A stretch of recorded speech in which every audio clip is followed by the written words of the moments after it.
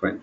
So for hierarchical selectors, so for example, take an example of table, HTML table we have, right, which contains multiple hierarchical elements. For instance, let me create a simple table here. So let me create HR. We have a table, right? So table contains TR, which is table row, and the data, right, which is cells here, each cell, right? And it can have multiple rows and multiple cells. So for instance, let's take this TDs, right? Let's say this table contains some three columns as such, right? Now which contains something like we have 10, 20, and 30 you have. Similarly, let's say you have multiple rows, so 4 rows we have, right? So where I can say here, for instance, I have 100, that's 1,000 here, and maybe, right? This is a simple table we have, right, where I'll give one of the attribute called border as one. So this is a sample table you have. Let me run this and show you how it appears. So now you can see this is a simple table we have, where we are actually taking some values, kind of some. It contains 3 rows. I'm sorry, 3 columns as such, and multiple data among each row, right? So now you can see here, we in this situation, right, we can have a hierarchical relation. You can see the TR is a table row, which is an immediate hierarchy of table. TD is a table data, which is tables cell we have, each cell, which is the grandchild of table, kind of. So now in this hierarchical relation, right, we have multiple ways how we can actually approach for selectors. Let's see how we can actually work on this. Now first step, we have something called space selector, meaning, so let's say I'm going to give the table, right? So now here, two ways. We know that when we give hash, it's an ID we are referring to, but we are mentioning this a name, just like a name as such, right? Then which means I'm actually taking direct tag name. So here I'm saying table, which means as of now, as we have only one table, right, it will actually pick this. For instance, if you have multiple, then yes, definitely you can actually go for ID of this table, and you can mention the table ID, and I'll give space TD, right? So here what I'm saying here that, okay, in this table, right, TD, which means in this table whatever TDs are there, right, TDs are not directly tagged to table, it is tagged through TR. But when you give space, right, when you give space between your tag selector elements, right, then it means that it can go to child or grandchild level 2. So for instance, I want to change the font. For instance, let's say CSS. For instance, I'll say font size. So let's increase it to something. Let's say, for instance, some 20 or 30 px, for instance, right? So here in this situation, what we are doing, we are just taking the border, one simple attribute we gave for table, so that we can see all the details in a clean way. So now what I'm doing, I'm taking all the TDs. So in this TDs, what I'm setting for this TD, I'm setting the font size to 30px. So now when I run this, you will see, right, all the TDs actually got font size, because TD, end of the day, TD is an indirect child to table. So space is something which will get the indirect child. So now, for instance, if you want to actually do stuff with direct child, for instance, let's say I have this TR, one of the TR, I'm gonna give ID as, for instance, TR2, for instance, right, one of the row. So here I can say dollar. So now this time I'm gonna take ID, so which is TR2 space. Now here, instead of giving space, what I'll do, I'll take greater than, right, TD, meaning immediate child, right? So when I say tr2, meaning I'm actually taking one of the table row, and I'm saying td, meaning in this specific row take the immediate child called td, right? And then let's say I'm gonna say for instance dot css, let's say I'm gonna add some attribute called color, maybe to, let's say, red. I want to make this as red. So when I run this program, you'll see that this specific row, right, which is mainly tr2 and the immediate child ad, right, we are actually getting this. So see, you can get a question. Anyways, we have anyways in tr there can be only td, right? Then how does it matter? So see, in td I can create table again, right? So here what I can do, let's say 100 is my internal data I have. So instead of 100, maybe what I can do, I can create one more table inside this. I can do that. So tr I have, let's say for instance I have td here, right? Now this you can see it's a separate table altogether. So let's say here I'm gonna give border is equal to 1, and then let's say this contains, maybe I'll say some day which is abc, and maybe some text data, some xyz, right, and so on, right? Yep, this can contain, right? End of the day, when we have td, right, this allows us to do, right, to actually create internal any element. Now this table is kind of a nested table we have in this td. So now when I say tr, which is tr2 greater than td, which means I'm looking for immediate child. In this tr I also have other tds also, right? End of the day, this td is kind of, indirectly tagged to this tr, but no, I don't want this. I'm looking only for this td. That's how it works. So now when you run this program, you will see, anyways, right, in this, as this td, as this complete table, right, belongs to this td, right, what we are doing, we are actually making this complete tdcs to color. So that's why what happens, if complete table becomes your stuff as such. That's how it works. This is a cell where you're actually looking for immediate child. That's how it actually works. This greater than is immediate. So now we have one more thing called plus. What is plus? So let me take uh, some div here, hr. For instance, I have a div. So this is my, let's say, div. So before this, let's say I have a span. For instance, I'm taking span. Call this is a span 1, for instance. Now in this way, let's say I'm going to take multiple spans, right? And let's say for instance I have multiple spans here too before this element. So I have span 2, span 3, 4, 5, 6, 7, and 8, where I have my div, right? So when you see it in browser, so let's say for instance these are your spans. Anyways, let me take some br break.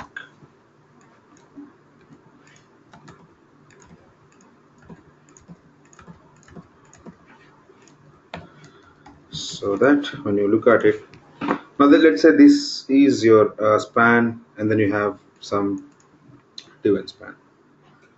Now here, for instance, I'm gonna take some spans here, for instance 6, 7, and 8 inside another div, right? Now the meaning is here, let's say in this div, let's say I'm gonna give id as, let's say, my div or my div1, for instance, right? So all these spans are at same tree level or tree node level for this div, but these spans are not at the same level, right? Because this is under another div, right? I cannot say that these spans are at same level, right? So these spans are at same level as we are at div. So now let's look at one more selector we have. So let me comment this. So here we have something called, let's say I'm going to take my div, which is, I'm going to take specific div, which is div1. Now if I want to take any ID, yeah, I'll be taking, and then I'll say plus, and I'll take span. What is the meaning of plus? Plus meaning that get the first reference of span immediately after my div1 at a same level. Meaning after this div, right, if there is any span, for instance there can be multiple, maybe I'm gonna make it maybe paragraph p, right? So after this div, yes, do I have span? Yes, I do have. Is, let's say I'm gonna take it as para1, but yes, this span is there, right? So what I'm taking here, after this element, immediate element, let's say you want to take immediate one element, then you go for plus. This is something which gets the first reference right after your immediate element, right, with this tag. Now here you can give anything, you can give tag, name, you can give ID, anything you want. Now for instance here I want to perform something. For instance here I want to perform let's say CSS of let's take something like background color, maybe background color, let's say, let me take it as yellow, is the one which I want. So see what happens. So when I run this program, you will see that after this div, right, we have a span called span5. What is happening here? Why it is not taking background color? CSS, I'm taking div1 plus span here, meaning I'm taking the span to CSS background color to yellow. Yep.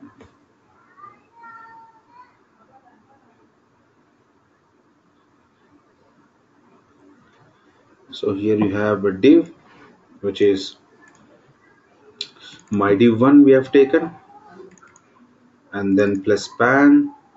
So after this you have span, immediate span. So when I run this program, so after this paragraph it should actually take the span. It's not taking. Why? So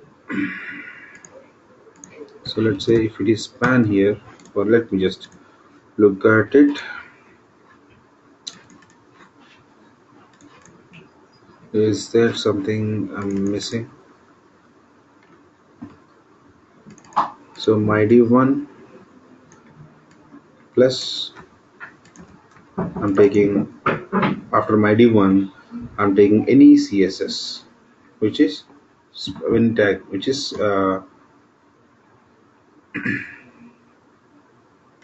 and I'm gonna add CSS to this, each span, one span which I'm getting, this is a span, and then, so let me just change this maybe.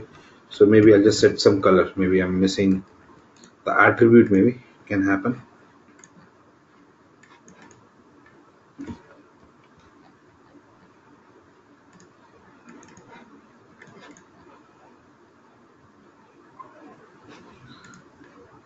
So let's debug it once. Let me go to developer tools here.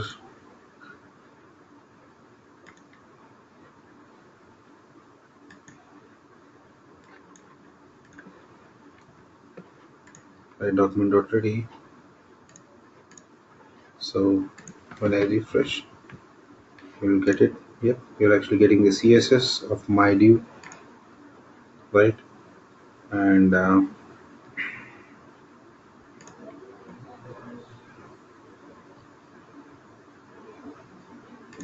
you're actually setting your CSS with color attribute. So color is undefined.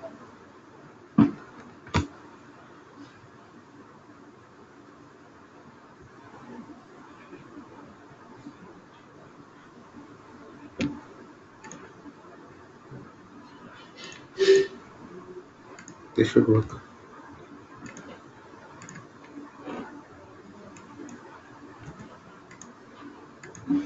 Let's refresh it again. So here I have my div1, which, yes, I do have my D1 here. Okay, let me do one thing at a time. So let's say before this I want to change my D1 CSS first, right? Dot CSS to something like background color to maybe yellow. I'm gonna change first this D1. Let's see what is. Yep, you can see this is happening. This color is changing. So after div plus span, right, it should take the immediate span here. So it's fine. I mean, it's not taking span. Let's look at it. Okay, it is taking now. So seems it was actually when I'm using BR tag here, right? Then there was a problem. That's fine. So let me make this background color of an immediate span to yellow, and let me make this as green, for instance. So now you can see when I run this program, right? So the immediate span will be uh, will actually handle with plus. So for instance, let's do one simple POC. Let's say immediately I have my paragraph and then I am taking my span. So when I run this program now you'll see, okay, it is taking. Now this should be immediate. When you are using plus, meaning it will take the immediate reference, but plus should take the first reference of the element whatever we are looking, and then it should actually do it anyways. So if I'm taking span here, when I run this, then it is taking the immediate element and then it is actually playing that. Fine. So this is something which plus does. Similarly, if you use nego symbol, right, in place of plus, meaning it means all spans at the same level of the one, right, set whatever you are doing. So let me run this and show. So when you see here, you can see at the same level as I said. When I go back here, these are the two spans which are at same level of div, and remaining spans are not at same level. So when you are actually using this nego, which means here you are getting all the spans you're looking for, right? So that's how we can actually make. So if you want to set multiple things for this, right, then you can actually go ahead and again do for each, right? So here when I say, when I'm setting up direct step here, which means I'm setting up this for all the spans at a time. Yes, you can always do this in different way, that you want to loop on, right, and then set your data. So here what you want to do, for instance, first thing is you want to set this. When I say this, meaning whatever elements I'm looking for, which means I want all the spans, right? So for each, whenever I'm looking this, meaning whatever span is coming first, dot css, maybe I'm setting this. Similarly, what I'll do, I'll actually set some font also, for instance, dot css again, sorry, css of, let's say, font hyphen size comma some 30. So here if you want to perform some action on this, right, yes, you can do it in this way. So now when you take it, now what you're doing, so your background color is set and your font size 30, sorry, you have to give px, right, my mistake. So let me run this. I will see, yeah. So when you're taking your nego symbol, then it will actually get all the all the elements with span, right, with span, and it will actually check this stuff. So this is how we take the hierarchical. Now this is kind of hierarchical now, where we are taking it in the same level, we are saying, right? So that's how we perform, or we actually get the elements based on my DOM here. Now I'm actually going from div, I'm actually getting other stuffs. This is what we have in hierarchy. The next one, which is very important, is the index filters. Let's see how we can actually create a selector, right, based on some filters, right, and filters traverse through some indices. Let's see that part. So let me create a new HTML page. For that, let me save it. Let me open the containing folder. Let me take this. So I'll say selectors2.html. Perfect. So here, what we're gonna do now, let's look at it. So let's say I'm gonna take some paragraphs here. So let's say this is para 1, right? So here we know that whenever we create a HTML document, right, each and every control will be arranged as an index, right? End of the day, whatever controls elements, HTML elements you're actually arranging, right, everything will get arranged in a form of index within, right, which they are like, they are actually arranged as an DOM objects inside a document, right? So let's say I'm taking para 1, para 2, para 3, 4, 5, 6, 7, 8, for instance. Now under this, for instance, the body tag, what is happening here is, whenever I take all paragraph elements, for instance, all the elements will be taken in one shot and they'll be considered or arranged in a form of index. And we are going to take the advantage of that index to perform some operations. Let's see that part. So let me copy this script, because jQuery script is important reference, and then let's write our own script. Now first up, so initially let's make sure that document.ready is there. So whatever we want to do after the document is ready. Simple as that. Before that, we don't want to take up anything. Now, so once the complete document is ready, which means once the complete DOM elements are created, right, then what we're going to do, let's take all paragraphs in. So how can I take all paragraphs? It's simple selector, just give P. Now this will get all paras, right? Paras we need. Now in this, let's see how we can actually have a filter. So here we have seen multiple combinations of tags or labels or names we can actually use, or element name we can use, or element or tag name we can use, which is multiple combinations of different things. But here we're going to use something called filter, meaning fine, I'm taking P, meaning I'm taking all paragraphs here, and in that paragraphs, what do you need? Now here, this is a beauty here. Now when I say, for instance, first, right?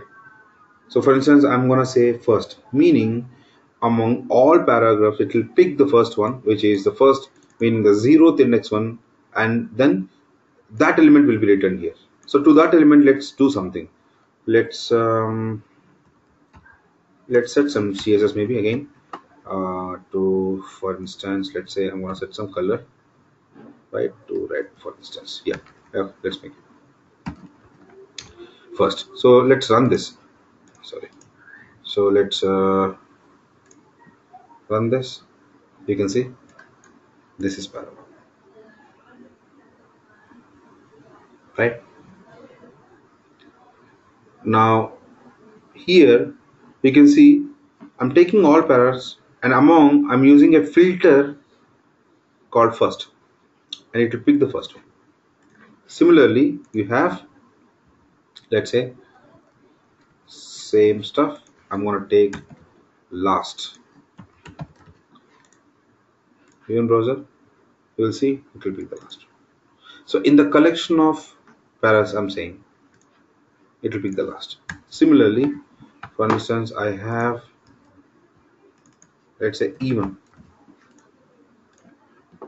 Now you can see that, right, 0. When I say even, it will take the even index numbers, 0, 2, 4 and 6. That's all even index numbers, and it will pick that element and it will perform whatever operation we are actually performing. Similarly, you have odd. It will pick odd index numbers and it will actually perform the action here. That's for even and odd. Now here, see, when we say first, it will pick 0th index, last will be your count -1, and your even will be all even indices, and odd will be all odd indices. Now let's say if you want to work with specific index, then yes, we can work. For instance, here we have something called equal, EQ. So for instance, I'm going to give something called 3, meaning I'm saying, okay, get all the paragraph elements, and among them what I am looking for a third index one, which means 0, 1, 2 and 3, which means this is para 4, for instance. So now when I right click on run this, you will see para 4 will be highlighted, but this element is the one which we are actually selecting. That's for equal, right? Now one more we have is, let's say, less than LT, meaning less than which index. For instance, I'm going to take 4. So what, when I want all paragraphs less than index 4, right? Meaning, let me run this first. See here, 0, 1, 2, 3, 4. This is the 4th index paragraph. So before this, less than that, meaning all the elements which are less than the 4th index, I want the elements. Yeah, this will give you collection of these elements. Similarly, you have one more to get greater than GT. Let's say GT of, for instance, I'm going to give some 6th index. Let me run this. So here you can see 0, 1, 2, 3, 4, 5, 6, and then we have one element here. So this element will be picked, right? So this is how the filter can be actually applied on index. Because index, when you are getting collection, right, what it will do, see, when I say we are actually taking collections, right, for instance, let's say for instance, if I give this as, for instance, 3, but when I run this, you will see that it is taking till here. After 3 it is taking. Now what I'm going to do, I'll place these last two in a div, right, and let me run this, right. You'll see the same output. Why? End of the day, if I don't give any context, right, here I'm not saying that, okay, don't take any paragraph which is within this div, or no, I'm not even talking about that. What I'm saying, take all piece, that's it. What it will do in this document, it will pick each and every paragraph, and whatever in this sequence, right, in this flow, whatever paragraph it actually finds out first will be the 0th index, and so on. That's how it works. Fine. So this is how it actually picks up and then it actually gives out the shots. Right. So this is how the actual index, we can actually apply filters based on indices. Right. Similarly, we have one more filter called visibility filter. So visibility meaning sometimes we create some hidden tags, right? So based on the hidden tags, right? So hidden tags will not be rendered on browser, because they will be actually hidden. Let me just show you some of them. So let me just take comment this out, and let's take some HR here. So let's take, so I can actually use this one itself, paragraph itself, and let's say here, so here let's say para 3, I'm going to make style is equal to, I'll say I have something called display, and I'll say none, meaning it's there. I'm actually blocking the visibility here. Let's make this for 6 maybe. and 8 visible. So here among these 8 paras, right, I have visible, some visible, and some hidden. So if you want to get those elements, specific elements, yes, we have the visibility filter. How? Let me show you. Now here again, what do I need? All P's, right? All paragraphs which are visible. Fine. So this is what I want. So let's anyways, whatever are hidden, right, anyways we can't see, right? So what I'll do, I'll actually try to get the length. For instance, let's take alert dot length. So this will give me whatever paragraphs are visible, I'll get the length of them. So let me just run and you'll see 5, right? Because among 8 paragraphs, right, 3 are hidden, and you'll see 5. That's how it is, right? Similarly, if you want to get the hidden ones, right? So let's say I'm going to take same, let me keep this length and let me go for hidden. Let me run this. You will see 5 are visible, 3 are hidden. That's how it is. So this is a visibility filter. If you want to, select any, right, based on your visibility, then you can always go for um, visibility based on your tags. Yes, this is a filter. End of the day, you're using filter, right, based on visibility or index. That's how we use. If you're using index, that's how index filters. If you're using filters for visibility, then you can go for this. That's how we can actually do. So end of the day, we are actually still learning. See, you can see that no, selectors is something which is very important. Based on selectors, right, we can actually do anything, any possible thing, right, on DOM manipulation.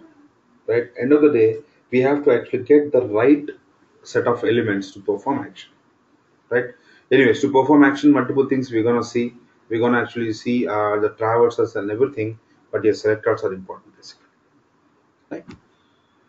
And then we have next type of selectors called form selectors. Right, form selectors meaning till now we have seen all the elements which are like like divs, or we have seen some for paragraphs, or different things. So now let's see specific to form selectors meaning let's take one tag called input tag. Right, so in input tag we have multiple types, right? So using these filters, right, we can actually select the input tag, direct input tags with multiple filters actually. So let me show you one quick example here. So let me take a new HTML and let me save it to selector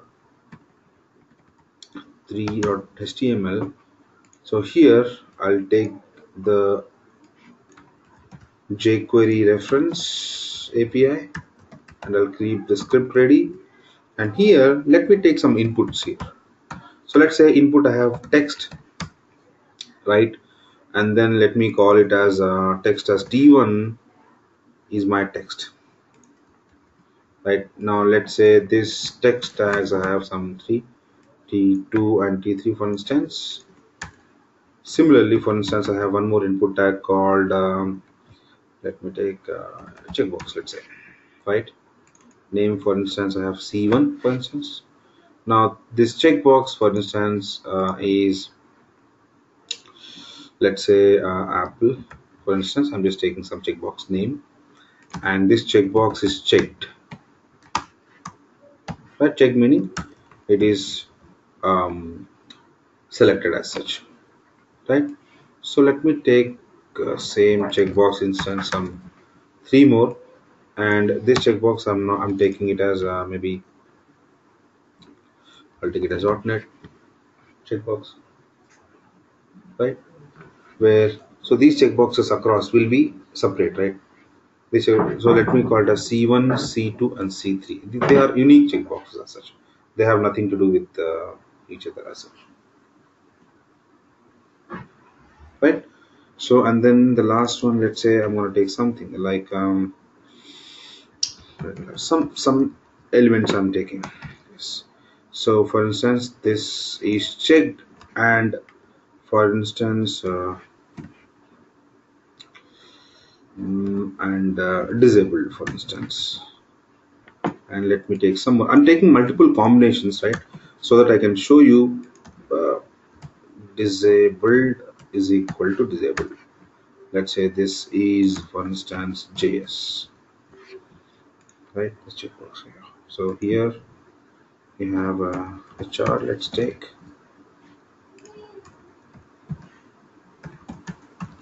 We have this, and then let's have some more input. We have many types, right? Let me take radio R1, right? And let's say this is checked is equal to checked. And let's say this is radio. Let's say I'll take some colors, red, and then I have the same stuff again. Let me remove this check, and name should be same, right? We know that name should be same so that they will be tagged to each other. Let's say red, blue, and green, for instance. And for instance here, let me take this as disabled, perfect.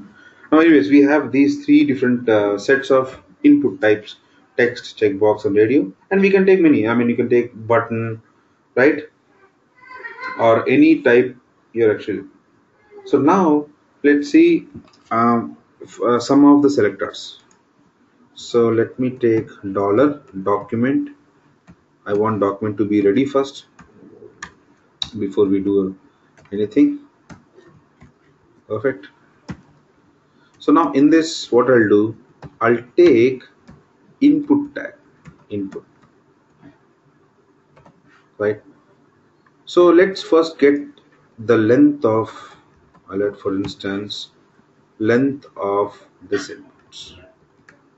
So when I say input, meaning it will give me all the input tag collection length, right? So you can see here there are 3 text, some 4 checkbox, and 3 radios, kind of, right?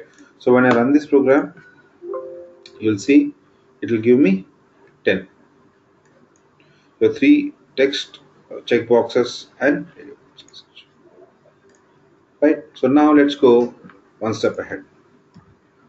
I'll comment each one because anyways, when I share this code, right, you'll have this, right? But let's give the output only one, because as we go on, we'll be performing many, so you'll get confused with there are many pop-ups, right? So I'll say alert. Now let's go one step ahead. So in input, for instance, I want text type. I want the collection of text type only. Yeah. When I run this, you'll see it will give you 3. There are 1, 2, and 3 different text types. Perfect. Similarly, if you want, let's say here itself, let's say for example, checkbox. Yes, you can get it. When I run this, you'll see there are 4 checkbox elements you have. There are 4. Right? Now, similarly, you can go for radio. Now, in checkbox, for instance, you want to get multiple attributes again. In checkbox, let's say you want to get checked state. You can again go for a multiple filter. This is the beauty here. So till now we have seen single level of filter, right? Where we have seen paragraphs, and then, for instance, visibility and based on index and all. But here what we are doing, we are saying input, perfect, type checkbox, and then I want only checked ones. In checkbox, I want checked. Meaning you can see here how many are checked. You have 1, which is Apple, 1, and then this one is also checked. Anyways, this is disabled. Anyways, let me make it disabled. Okay, but end of the day, checked are 2, 1 and 2. Let's run this. Right click and say view in browser. You'll see 2. Perfect. Your JS and Angular are Apple and Angular are checked.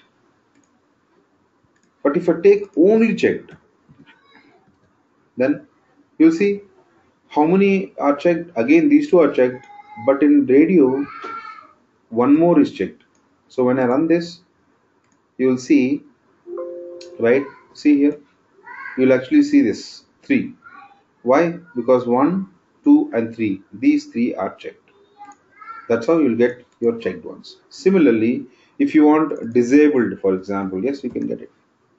Disabled across your inputs. I'm saying any input because disabled is a common attribute of multiple input types, right?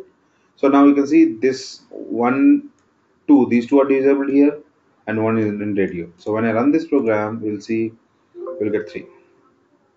But for instance, you want to check disabled only in radio type. Yep, you can always do it. For instance, I'm going to take, for instance, here I'm giving radio. Let me run then check. You can see it will give you one. Yeah, end of the day, it will try to, take all the filters on what type actually you're looking for, and then it will give you. Simple as that. Right? So this is how we normally get details. But here, for instance, you have one of the input type, for instance, input type, let me take color for instance, right? This is one of the type we have, which is the latest HTML5 element we have. So now let's try with that, which means I am looking for something called color dot length. When I run this, right, you'll see, right? Oh, sorry, my mistake. I'm looking for input color, not color. It will give me color type of tag, but that is not what we need, right? Let me run this. You'll see it says unsupported pseudo color. So the HTML5 elements, input type elements, are not supported for this, for actually reading through the filter. So only HTML4 elements will be selected. So kind of you can have text type, you can have password type, you can have checkbox, radio anyways you can have button, right? You can have image type that can be selected, right? You can have hidden type.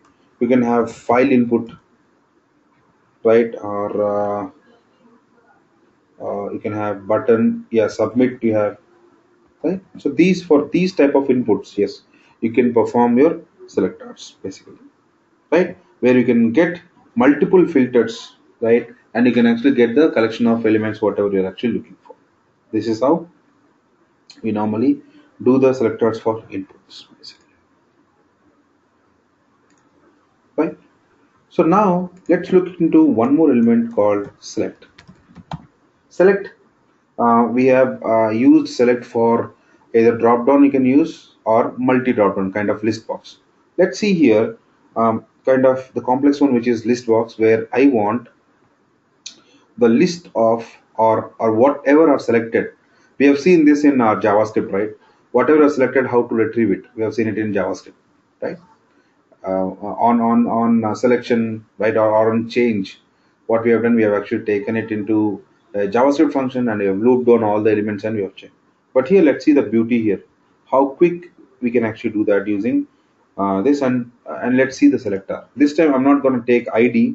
This time we'll actually go with the name of element name. We'll see how to get it using name. Something new we're going to learn. So now let me create a new HTML page. Let me call it as selector4.html. So here let me take a simple select. So here let me take a name, right? Let me give some name of this. Maybe I'll take movies, kind of, right?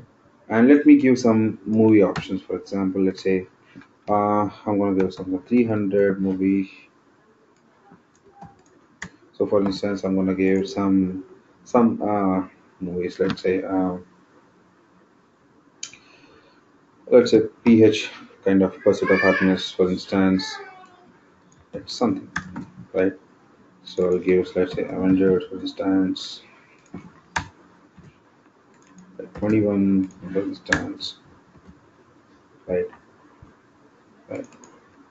Um, for instance, yeah. So, but yeah, perfect. Now we have some, right? Let me just few more so that we can have multiple selected ones, right? Mm, let's say coloring something. Yeah. So these are the options. See, in option, right? If I don't give value, so what happens automatically? Whatever text we gave will be set to value itself. So now what we're gonna do here? Now this is my select where I'm gonna say multiple as I'll take it as multiple, meaning I can select multiple elements, right? So when I run this, right, you'll see that I can actually select multiple.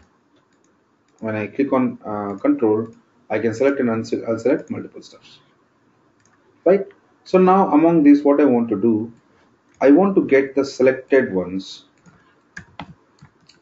so a collection of selected options in my select named movies, for instance, right? So now let's see this. So here I'm gonna take my document first, so that after document is ready only I'll touch my stuff. So here, perfect. Now I want to read what I want to read. I want to read the select element, but I haven't given any ID here. I didn't want it to give, but because I want to give only with a name. Now how to read it with name? So you have something called attribute type. I'm going to give the tag name, and in this you can mention, yeah, what attribute you want to select.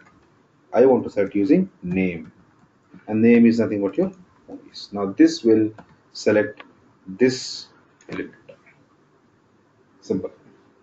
Now what I want to do, I want to actually use a change option, right? Because whenever a selection changes in this select element, I want to perform some action. So let's take a function first, and now let's come back. Now perfect. Now whenever it changes, yep, whenever I change, now I have a this event will be raised and it will come to this. Now what to do? So now here let's see how many elements are selected. First let's get the count of elements selected. Now how to get it? So I'll say dollar, right? Sorry.